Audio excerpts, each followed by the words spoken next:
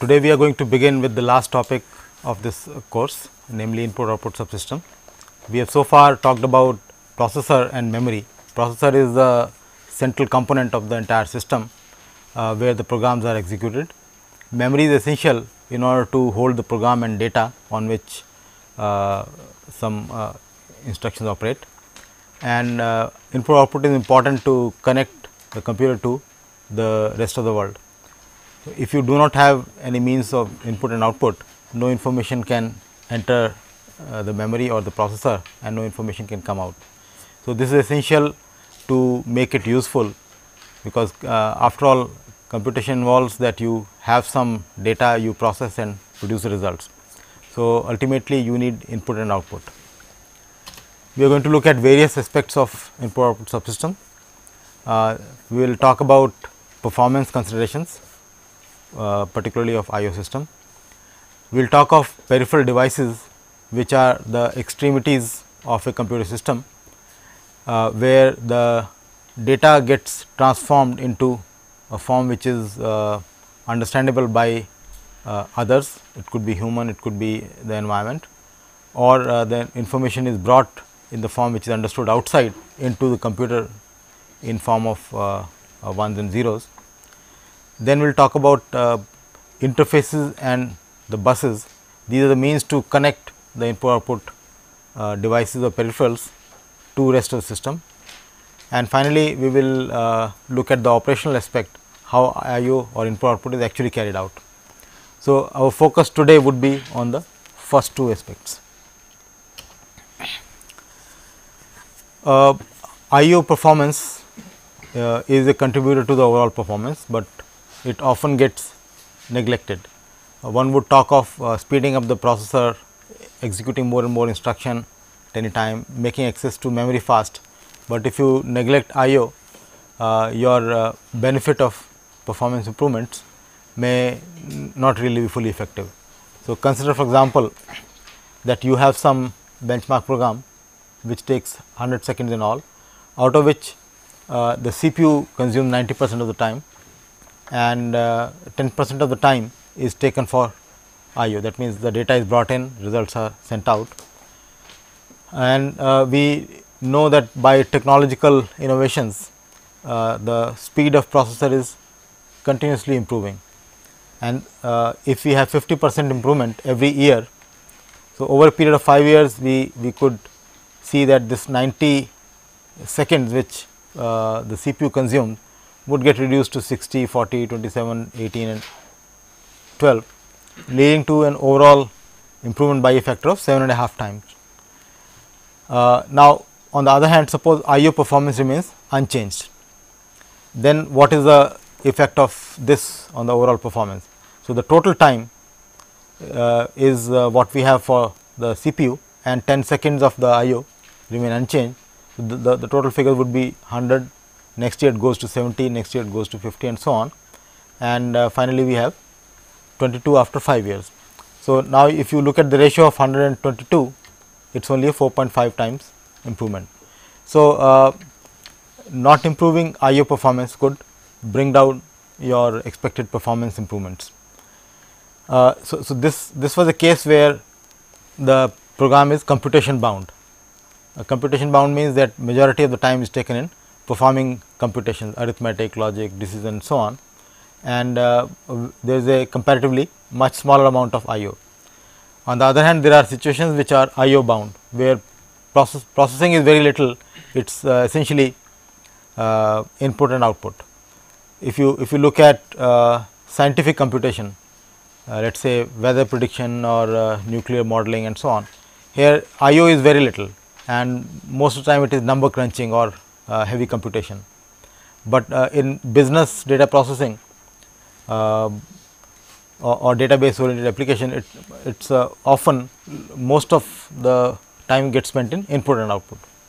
So, if the let us say ratios were reversed and it is only 10% part which you are improving, then obviously there is not much improvement which gets done. So, it is important to take care of I/O performance improvement also in order to improve the overall performance. Now, the next question is, how do you define I/O performance? What do we mean by I/O performance? As we saw in case of CPU, depending upon your perspective, your requirement, there may be a different definition of what is I/O performance. It could be throughput oriented measure, that means how much of input output gets done, how much of data transfer gets done per unit time. One could talk of amount of data transfer in unit time, like kilobytes per second or megabytes per second, or you could talk of number of I/O operations per unit time. Okay. Each I/O operation may involve some transfer, it could be small, it could be few bytes, it could be few kilobytes, and we want to let us say maximize how many such transfers take place. On the other hand, it may be the response time which is important. So, from the time you take some action, you give a command and it takes to respond to that. So, there may be environments where that may be more important. There could also be cases where both are important. Okay. For example, if you take a reservation system for railways or airlines.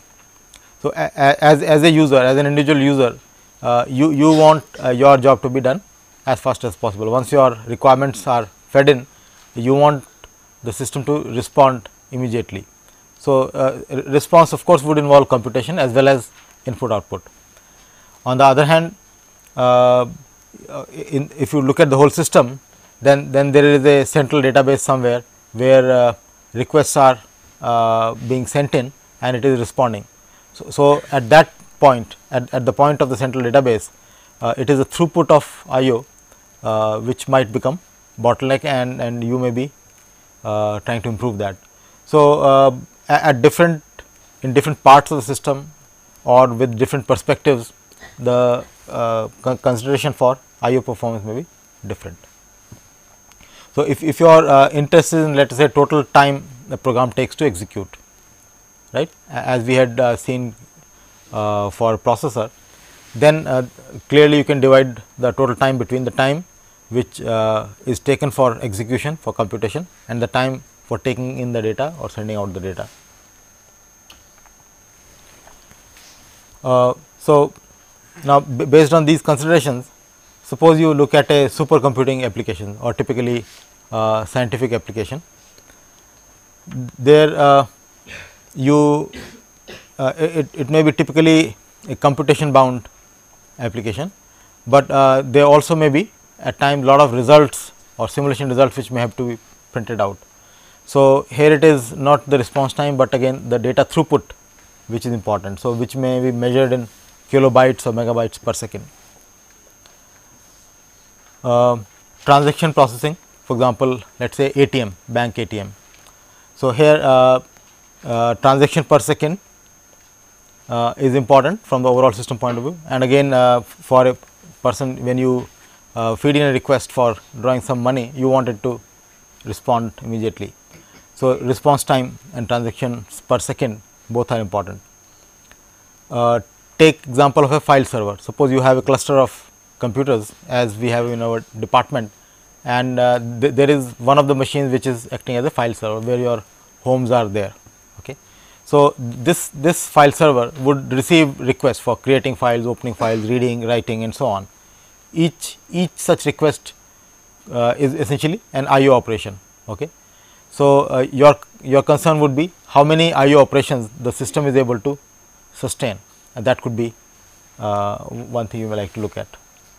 So, depending upon situation, you may describe your I/O consideration, I/O performance in terms of some operations or some data transfer per second, or in terms of time it takes to respond to you, or some combination of both.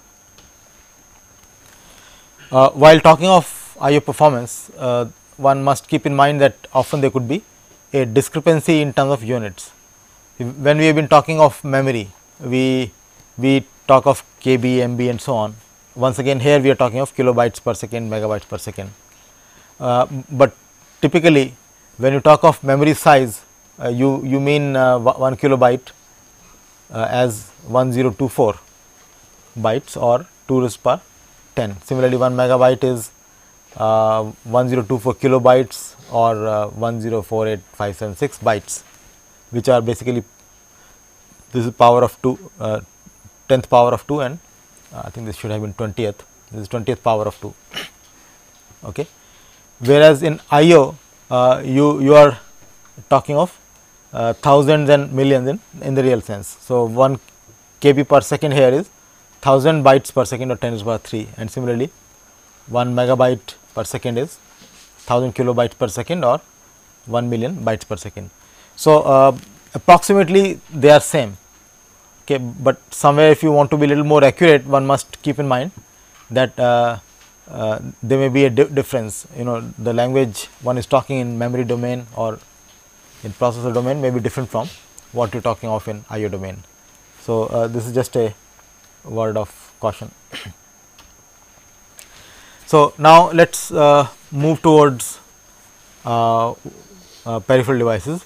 Before we do that, let us look at the overall system, how we conceive a stored program computer typically. So, this is a classical block diagram showing 5 units of a computer, which probably you would have seen in your school days also. So, you have control, arithmetic, memory, input and output, right, and they are connected to each other. So, control and arithmetic or the data path as we mentioned here, these form the central processing unit or the central processor. So, we are talking of this part which is input and output, all right.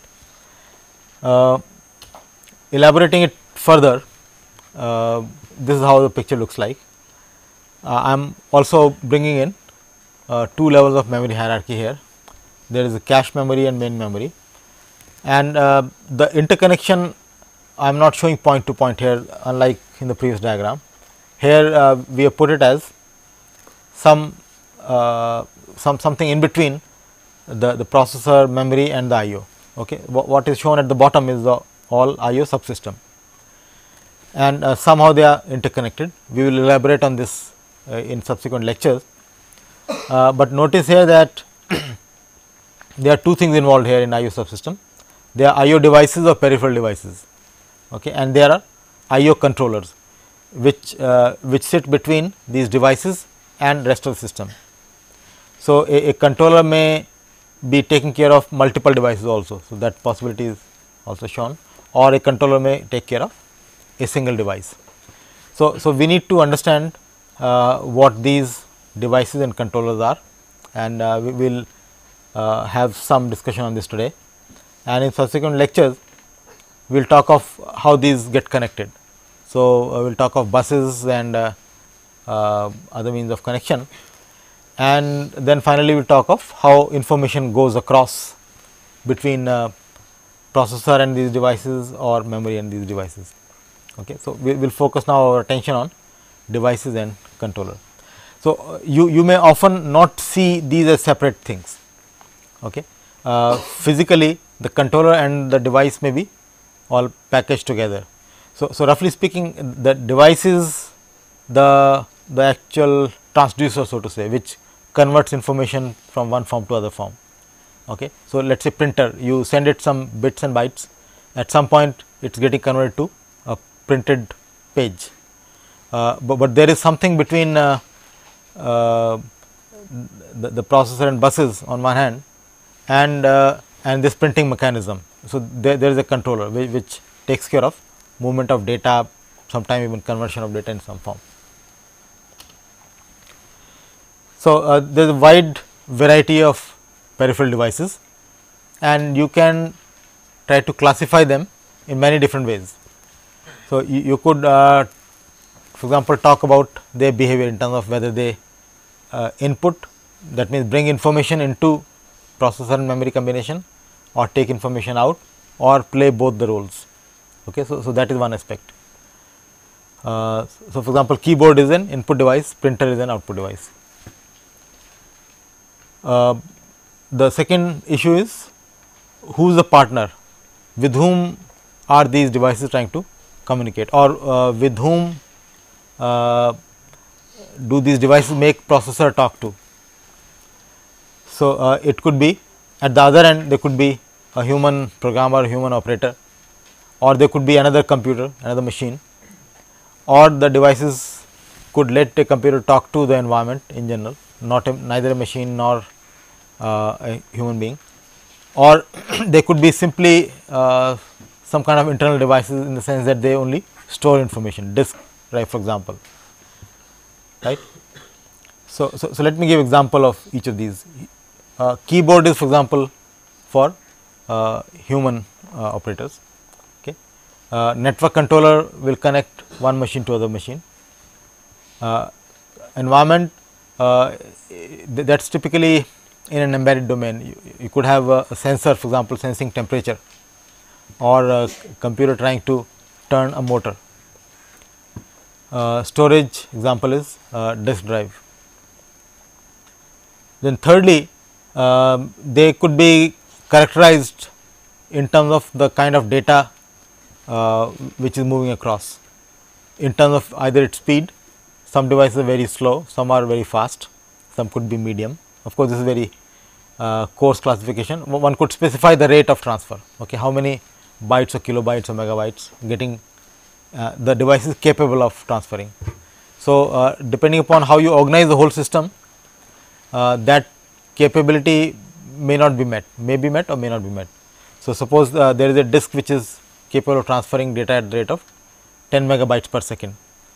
You have to organize rest of your system so that this capacity gets utilized. If you do not, disk may be ready to transfer data, but you may not be willing to take it.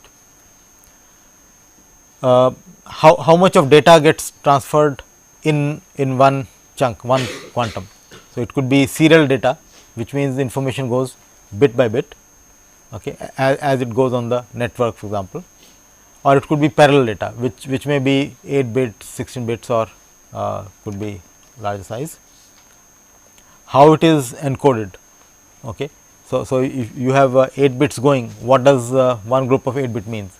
So different devices may have different kind of encoding, and the whole variety exists there. Now, before we talk of the current situation, let me recall how a set of peripheral devices look like years ago. So this is a story of, this is a picture of IIT Delhi, which I am trying to paint when I was exposed to the computer for the first time. So we had not in the present position, there was a computer called ICL 1909. It was somewhere on E or F floor, and the only devices, only peripheral devices it had was a paper tape reader and paper tape punch. The paper tape basically was it is a strip of paper with holes punched on it, and a group of holes form one character. So the way one could input information was to use a device called a typewriter device, typewriter like device called flexowriter. Basically, could think of a typewriter with a sort of spool of tape attached at the end, at one end. So as you type, information could be punched on that, and similarly if you run a punch tape, it could also print out on a sheet of paper. So as far as computer was concerned, the directly connected peripherals were paper tape reader and paper tape punch. So everything was in the form of paper tape, the operating system, the compiler, the user program, the library. So everything had to be fed one by one, and finally your results will be punched on paper tape. And so there was a larger room, roughly of this size, and a smaller room. In the smaller room, there were a couple of these typewriter like devices where you could prepare your programs, and when results come back, you print them out here. So of course, a couple of years later, the additional devices were introduced, magnetic tape, where program and data could be stored for repeated use, and this was of course much faster. The paper tape was just the reader was a little faster, something like 300 character per second, punch was only some 10-20 character per second, and a line printer. So line printer was something like I think 300 lines per minute. So, it could print one line at a time. So that made life a little easier, and subsequently tape got replaced by punched cards, and at that time the system also moved to the current location. So, punch card have advantage that it is like a deck of cards. Each card basically is one line of your program, okay, one statement. So, if you want to edit, you could take out a few cards and you could put back new cards, you could edit your program like that. You can't change a card, but you in the deck you can take out a few cards, you can insert a few cards. Of course, editing in paper tape environment was much more painful. You will have to cut the tape and patch it with something, okay, another piece. So, obviously, it is not surprising that people some people could look at the tape and read it, look through the punched holes. Disk drive was again added convenience, which was of course much faster than tape. The tape goes absolutely serially, whereas in disk you can reach a particular track, and then of course within a track you are sequential, but you can you do not have to go from one track to other track by going through one track completely. Tape is entirely sequential.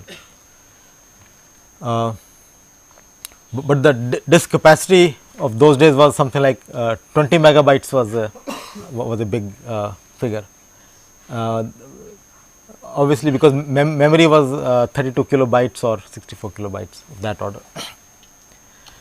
Okay, so now we fast forward into the modern era. We have whole variety of peripherals, and let me list some of these with the kind of classification we did earlier. So, let us look at the peripherals you have for interaction with human beings, okay, human programmer or operator. So, the important thing here is to I mean I am sure you are familiar with all the names which I am putting here, but it is important at this stage to get a feel of what kind of data rate or throughput rate these peripherals are dealing with, okay, because when you design a complete I/O system you should have a feel of these things. So, devices like keyboard and mouse are limited by the rate at which you can type. So, it is only a fraction of kilobytes, or basically a few bytes per second is the rate at which you can feed information, and that is what you require.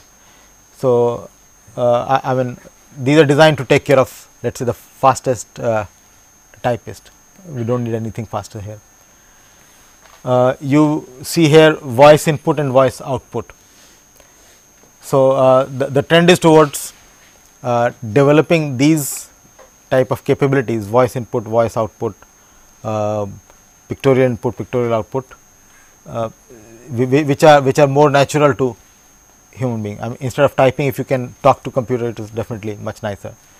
But it is not just a issue of peripheral device, it is also a matter of the recognition of what is being spoken or generating speech output. So, we are not worrying about, we are not concentrating on that part, but the voice input, voice would be digitized and brought to the computer in the form of a sequence of samples. So, of course, the figures given here, these are from our textbook, are 0.02 kilobytes per second or 20 bytes per second. Now, this is a this is the rate of information if it is compressed, but typically the speech inputs are sampled at least at a rate of 10 samples per second, and if each sample is 1 byte. So, it has to be at least 10 kilobytes per second, not 20 bytes per second. And similarly, a plain speech would be again typically sampled 8 to 10 kilobytes per second.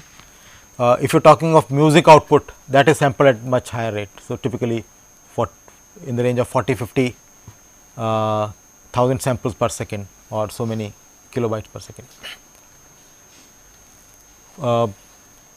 Then another input device is a scanner, which can basically scan a text or image, whatever is there on sheet of paper, and depending upon the size and the resolution, you may have different data rates. So, the resolution or the accuracy is here measured in terms of dots per inch or DPI. So, you have scanners which are 600 DPI or 1200 DPI and so on. That means how closely or how finely the information can be resolved.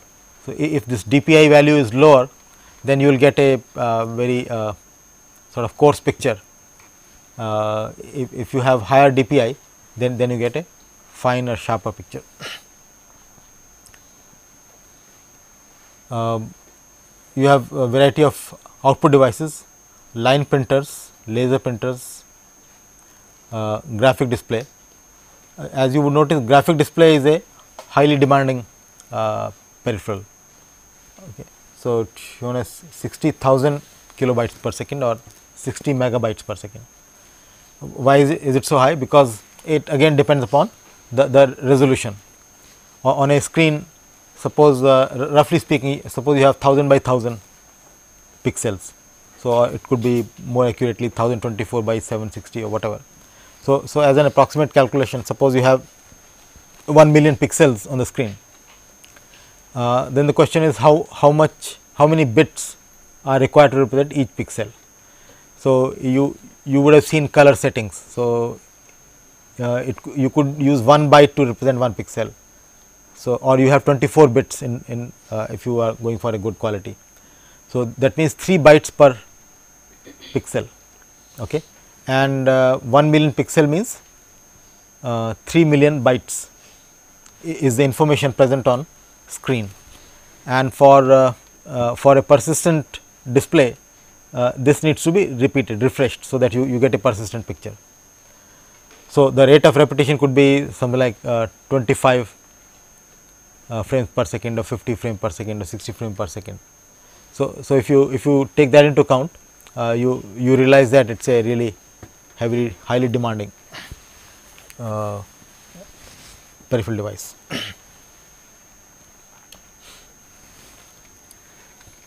Then you have a variety of peripheral devices which connect a computer to a network of computers. So, you have various kinds of modems. Okay. They could be fax modem, cable modem. Cable modem connects to a TV video cable. Okay. Fax modem connects to a telephone line. ADSL modem also connects to a telephone line which is capable of carrying digital information. On the other hand, you could have LAN adapters, local area network adapters, wired or wireless. So, these could be these are typically input and output both, okay. And the data rates for LANs are higher depending upon whether it is a 10 megabits per second LAN or 100 megabits per second LAN or 1 gigabits per second LAN. So, these are the 3 common standards. So many bits per second can be easily translated into bytes per second by reducing one order, for example. Similarly, you have modems in a wide variety of speeds. The slowest one would be a fax modem which works on telephone lines. So, typically they are 56 kilobits per second. You might have heard the term baud, BAUD. So, baud is same thing as bits per second. It is a unit used in terms of communication, specifying the rate in terms of bits per second. So, 56 kilobauds or 56 kilobits per second. Example of peripheral devices for storage: floppy disk drive, optical disk or CD-ROM and DVDs. Okay, their storage is in the form of optical. So, on a disk you have portions which are opaque, which are portions which are transparent, and depending upon how finely you can resolve, how closely you can space the opaque regions and transparent regions, you will get more bits per unit area, and that will also determine how much of data can be read out as the medium moves. Magnetic tape, as I mentioned earlier, they are sequential devices. So, information is stored from one end to other end in a serial form, and they are for archival purpose, for long term storage, where you are not reading and writing very often. Among these, disks are the fastest. Okay. As you can see that the data rates could be varying from something like 100 kilobytes per second of floppy drive to as much as 10,000 kilobytes per second or 10 megabytes per second of hard disk drive. Another memory you can add to this list is these flash memories or the pen drive, USB drive, the kind on which I am carrying my lecture and plugged into the USB port. So these are, there is no moving part in that. It is basically a semiconductor memory, which is non-volatile type. It is called flash memory, and it is comparatively what would be the transfer rate? I think it will be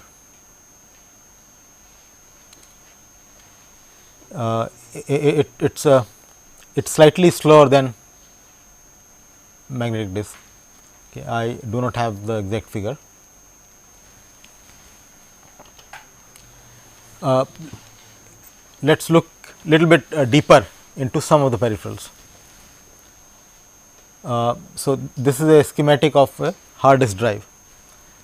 So, basically it is a group of rotating media or platters, as they are called. This picture shows two platters. Okay, so these are rotating disks where on the surface information is stored. Each platter typically is capable of storing information on both sides. Okay, so you can there is some coating which is magnetically sensitive, and it is on that 1 and 0 get stored in the form of polarity of magnetization. So, there is a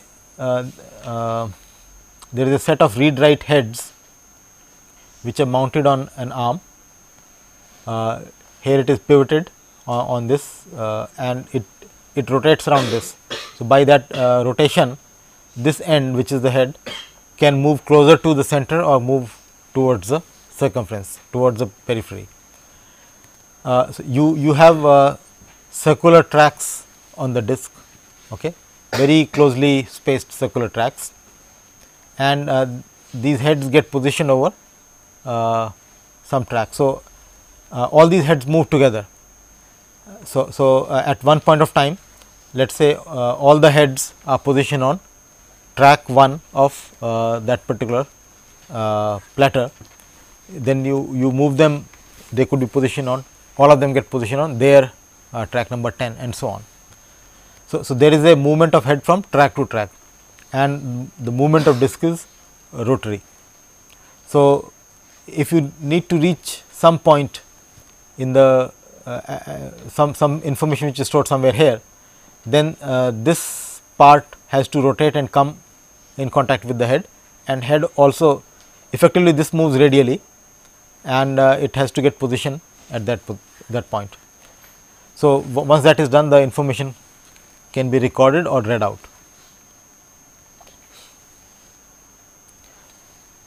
Okay. So, this is a real picture of a hard disk drive. So, here you can see 4 platters. Okay. So, there will be 8 surfaces, 8 recording surfaces, and this is the head, this is the head assembly, and this is the arm, and the head is actually close to the tip. So, it is pivoted around this point, and so this head will move outwards or inwards, move from track to track.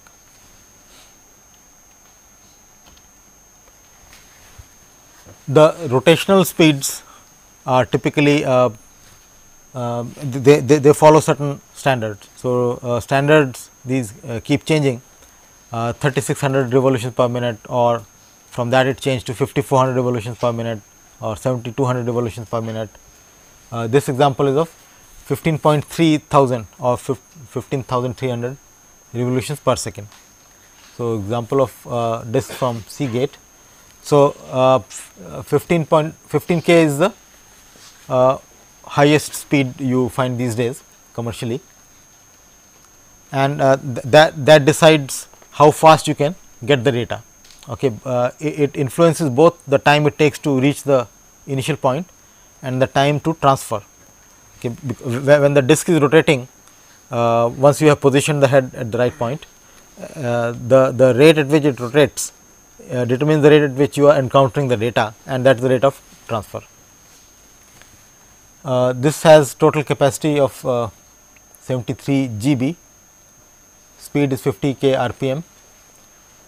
Seek time is the time to reach the desired point, which could be more, which could be small. So, if you are already close to that, it may take less time. If you are sitting far away, then it may take more time. So, 3.6 is average. The interface also follow certain standard, and this standard is called Ultra 320 SCSI. We will talk of these little more later, and this is characterized by the rate of transfer 320 megabytes per second. So, this is the rate sustained by the interface. That on that interface, depending upon what disk you connect and what speed it is rotating at, you will have actual data generated at a different rate. So, this is not an example of very high capacity disk, but a fast disk. The next one is somewhat slower, about half the speed, but capacity is larger. So, capacity I think it will come on the next one. So, this is a 250 GB disk, okay. 8 MB buffer size, which means the data does not go to the processor memory directly. It is first brought into a local memory, which is of size 8 megabytes, okay, and then from there it is transferred. Average latency, this is a rotational latency. So, the time to reach a particular point is determined by two things. One is the time taken for rotation, and second is time for the head to go from one track to other track, right. So, the rotational latency in this case is 4.2 milliseconds, and this can be determined if you take the RPM figure, how many revolutions per minute, you can find the time for one revolution, and if you take half of that, that is typically taken as the average rotational latency. Okay. So, if you do that arithmetic, you will get 4.2 milliseconds. The seek time is okay, you can look at this here, track to track seek time is moving from one track to other track is 2 milliseconds, and this is if you were to move one track only, but on the average there is some average figure given, it is for reading 8.9 milliseconds and writing 10.9 milliseconds. So, basically the time involved to reach the first piece of data is of the order of several milliseconds, okay. And the time to transfer the data is much faster. Once you reach that point, then things are faster. So, this is buffer to disk transfer time between disk and the buffer. This is 737 megabits per second maximum. This is dependent upon the rotational speed, okay. And buffer to host, here it is a different interface EIDE, in the previous there was a different interface, this takes 100 megabytes per second.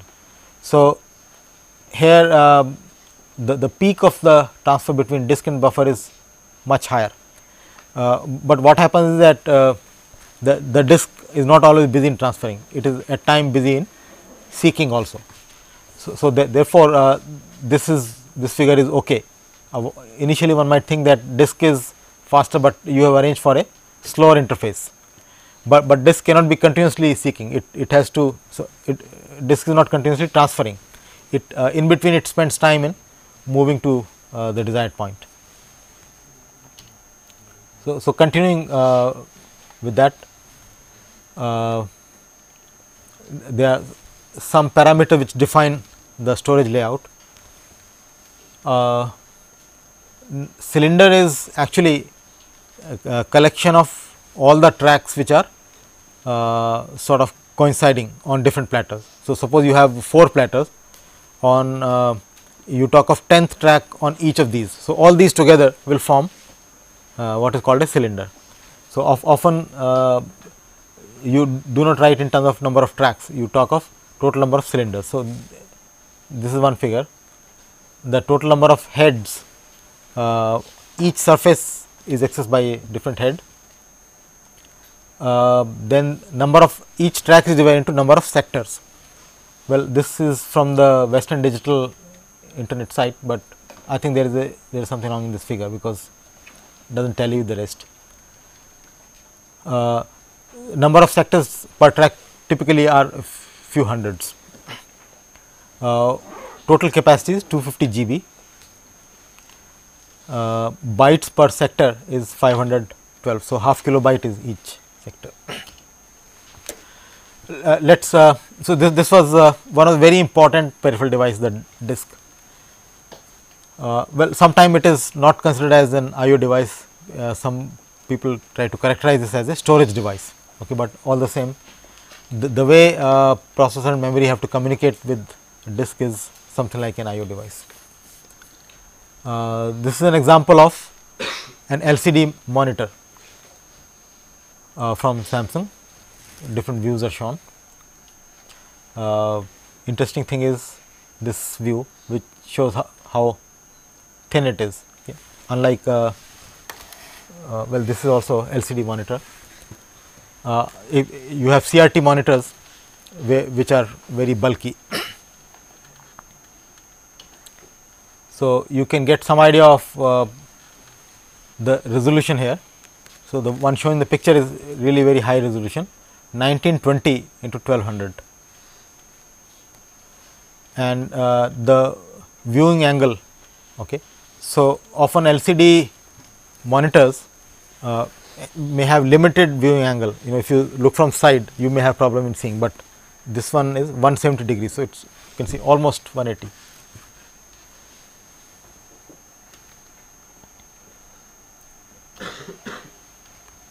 Then these are wireless LAN adapters.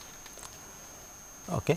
So, this one is one which connects to a USB. USB is a serial bus. We will talk of these terms a little more later. And so this connects externally to a computer. This goes inside the computer. This connects to a PCI bus. Again, we will talk of this term little later.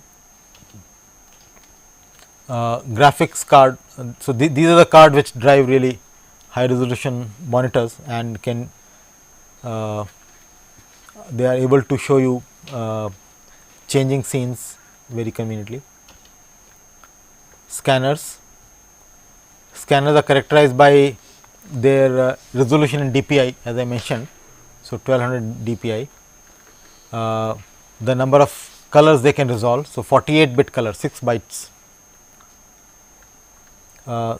These scanners have a document feeder attached. That means, you can put a bunch of papers and they can automatically feed, like a photocopying machine, if you have seen one with a feeder. Inkjet printers, they are very cost effective and quality is continuously improving. They are also characterized by the number of dots per inch, that is a printing quality, and the number of colors they can resolve. So I do not have those figures here.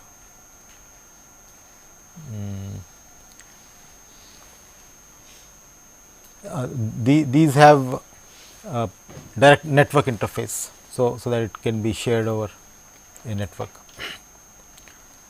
Well, I am sorry for this picture, but idea was to show you a little close up of an inkjet printer mechanism. If you can see here, so in this one, the paper gets fed from the top and goes through this area where printing gets done and then moves out here. There are ink cartridges here, and the key thing here is this ink cartridge. Okay, the crucial mechanism is sitting here. Rest of it is essentially paper feed and movement of this and interface. But the new technological breakthroughs which have happened over last couple of years are in this. So, how ink, very fine drops of ink can be thrown on paper to form high quality pictures. So, they are typically there are generally two techniques. One is piezoelectric mechanism and other is a thermal system. So, to understand this, we will just quickly take a minute here. So, this is a ink cartridge where in this chamber there is ink, and here is a plate, quartz plate, which is piezoelectric, and it can vibrate, and by that vibration it can throw out a very tiny, very finely controlled droplet of ink. So, this vibration would be controlled by the electrical signal which it receives depending upon the information which is to be printed. And another view is that again same thing, this is a chamber where ink is, and a droplet gets thrown by this vibration of piezoelectric disc here. This is a thermal mechanism where the ink droplet is thrown out by a very localized heating process. So, here there is a heating resistor which gets heated by electrical current, and it is very controlled heating. So, by heating there is an expansion and a droplet goes out. So, you remember that we are talking of resolutions of the nature of 1200 dots per inch. So, you can imagine the amount of the level of control which you have to have on this ink droplet to make it printed. So, just contrast it with the technology of peripheral devices which existed couple of decades back and where we are now. Okay, let me close at this point. Just to summarize, we talked of I/O performance consideration, they are important. Briefly, we talked about throughput type of I/O definition, I/O performance definition, or response time type of definition. We looked at variety of peripherals, tried to classify from different counts, tried to get a feel of their data transfer rates, and we looked at a few examples of peripherals in little more details. In the next few lectures, we will talk of how they get interfaced to rest of the system. Thank you.